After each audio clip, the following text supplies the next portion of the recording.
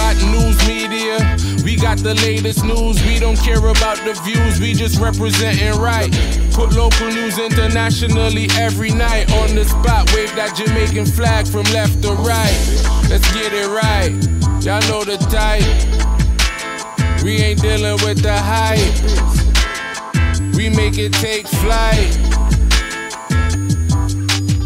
Yeah, man, my viewers and subscribers, what go on? A blessed and wonderful Monday morning to each and every person out there tuning into On The Spot News Media. No, my peeps, I don't know how we do it over on this side each and every morning. We have to give thanks and praise to the Most High Creator for the preservation of life, because life is indeed the greatest. So now the morning, as always, I have a few stories to share with you, the regular members of Chan Public and also members of the diaspora. So please like the video, share the video, watch the entire vlog so you can get a full understanding and a better appreciation of everything we are going in Jamaica.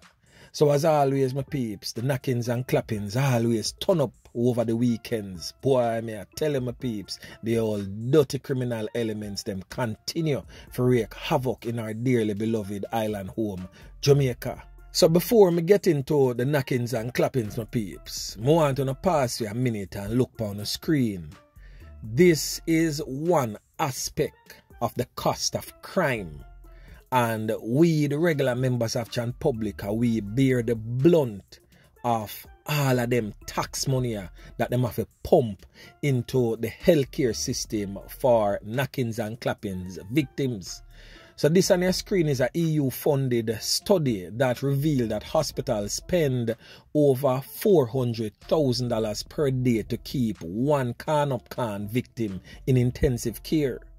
The cost of crime could be as high as 633 million United States dollars or 85 billion Jamaican dollars. When put into perspective of the country's 2019 GDP, that is the gross domestic product. So violence-related injuries is the third leading cause of premature loss of life in Jamaica.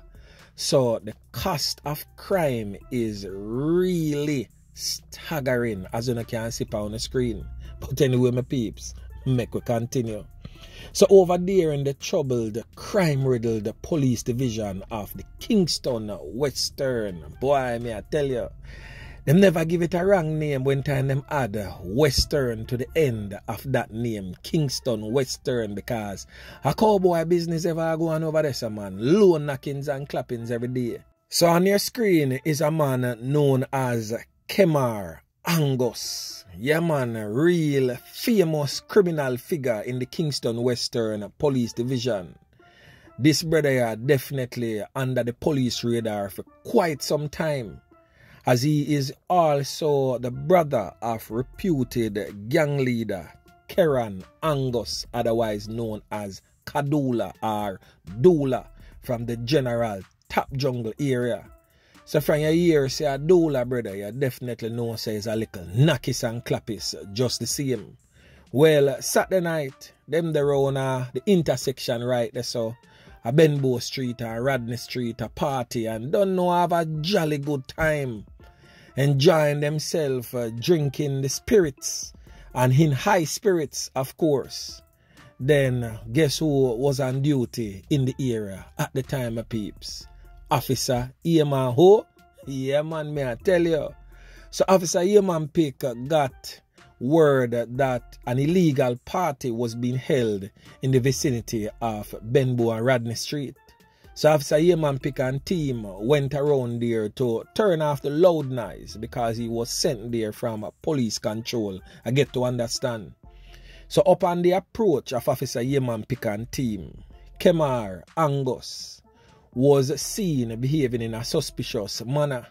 Then all of a sudden, the man wheel and pop off in chops and clap two can in the direction of Officer Kemar Pick and team. But little did he know that Officer Kemar Pick is definitely a well-trained officer, trained at the agriculture school in Portland, where he learned to plant can in a dirty boy stomach, and that he did spread out Kemar like a sheet, no longer among the land of the living. So one more definitely never heed to the warning and lose him life to the canning. The police also stated that they recovered a firearm from him, of course, because he pointed and fired in their direction, and in defense of their life, they definitely fired back. It was also stated in the police report that the brother of the now deceased Kemar, who is known as Farin Angus, otherwise known as Dula, has sent out threats to the security forces promising reprisal. So the country's national security force, boy, I tell you, come on criminal, I send them threat, say a low knockings and clappings anywhere them Buckingham Street. So, my peeps, living in and around the general top jungle Benbow Street area, brace yourself because the knockings and clappings definitely will continue.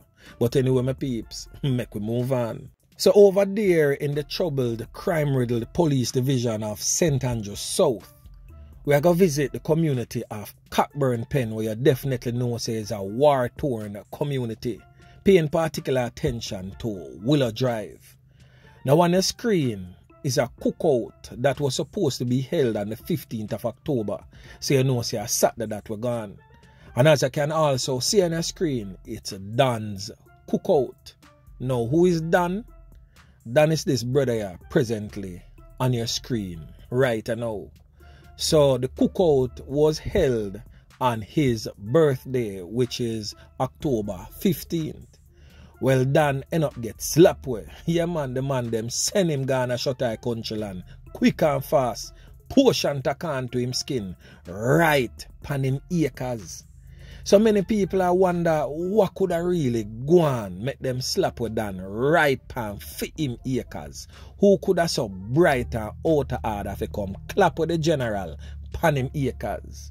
Well, me give you know the full story pan what really are go on with that. Now, Dan is just not no ordinary youth in the streets. Dan is the younger brother of the reputed gang leader for the Cockburn Pen gang, what them call Waldie. So you know say Waldie, whose birth name is Valbert Harley, was the reputed gang leader for Cockburn Pen. Here man, the head cook and buckle washer for around there, so the head corner boy. Here man, me I tell you, dangerous youth back in them days, who lost his life also under what is called a controversial circumstance, because one side of the fence I say a criminal elements touch him whilst coming from court, and the other side of the fence I say the squad of them dress up and pretend to be criminal elements and touch him. Yeah man, me I tell you. So watch this now, my peeps. Now after the passing of his older brother Waldie, you don't know say Waldie was a powerhouse financially and also in the criminal underworld. Waldie is a man who have connections, all about 4 corner connections them call it. This brother are linked with just about every single community, every single garrison, all about in Jamaica. And there is no 2 ways about that. That is a proven fact that he was pretty much like what Christopher Dodos Cook is in the Tivoli Gardens realm. So Waldie was definitely something of the sort like that. So this brother definitely had the connections. So upon his passing now, all of Waldie's possessions was basically inherited by the younger brother. We are talking about apartment complexes. We are talking about luxury apartments. We also are talking about luxury vehicles. All of the amenities that comes with a criminal mobster. Yeah man, and that is what Waldie was. But the difference is with his younger brother, him not really swear allegiance to what Waldie would have established. Him go against everything that Waldie would have established. So Waldie's friends and connections was not his friends or connections either. Him definitely a try to build for him own criminal empire, because Dan himself was definitely no saint whatsoever.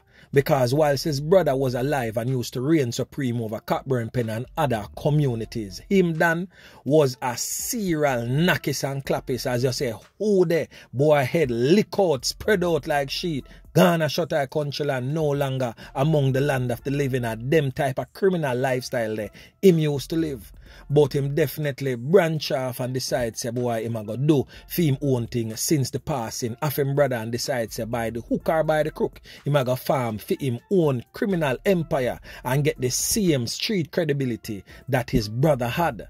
But the streets would definitely not have that because the streets already know say him a living at the shadow of Waldie and also a live off the legacies of Waldie. But him definitely decide say him a go make for him name independently. So him cut off certain people who was the connections and certain people who swore allegiance to his brother whilst his brother was reigning supreme. So Dan went ahead and recruit some little young youth round him where a perform a whole heap of high-end robberies all over the corporate area and also sections of rural Jamaica. So him start make fame own connections them now, fame own links and start links with some and Bredda old enemies, which was his enemies. It seemed as if him forget what them used to go on with back in them days there.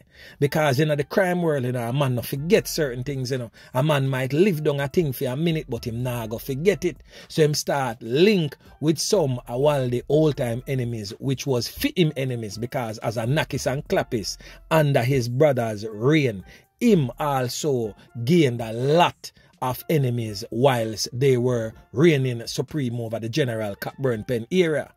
So basically, the brother get touched and a whole heap of people and make all different type of speculations where that is concerned. A whole heap of fingers are pointing in all different directions, but nobody is for sure who really touch him because of his relentless efforts to try to get the same street credibility that his brother had. Him definitely start link with some people where him should not link with. And it is said that one of his longtime enemies got word of the cookout and sent two man brazen bare face. Yeah man, come clap him away.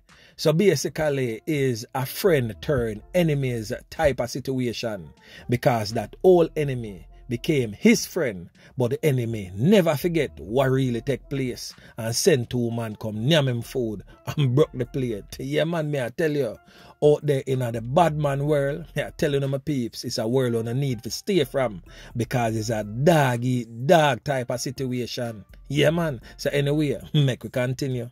So in yesterday morning's blog, I made mention of a 22-year-old Jamaican woman that was fatally taken out in Nassau, Bahamas last Friday by criminal elements in that area. Now her family members and mother came out to say that they believe that her passing is linked to a gang feud. Now the victim on your screen, Tadasha Morgan Sears. Yesterday I made mention that her name was Brittany Morgan. Now Brittany was said to be her pet name, but her birth name is Tadasha Morgan. Tadasha lost her life after being conned up at her home in Redland Acres in Nassau. Her mother, Natania Green, stated that she was at home when the knockings and clappings occurred.